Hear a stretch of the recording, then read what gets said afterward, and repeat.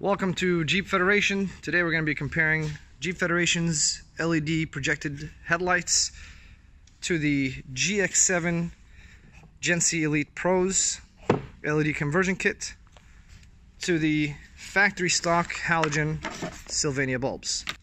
We're going to get started with the halogen. That is the low beam.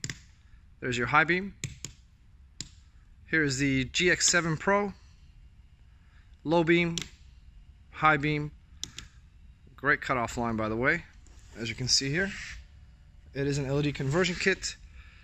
This is definitely an easy option. It is plug and play, no other accessories needed, anti-flicker already built into the actual LED driver.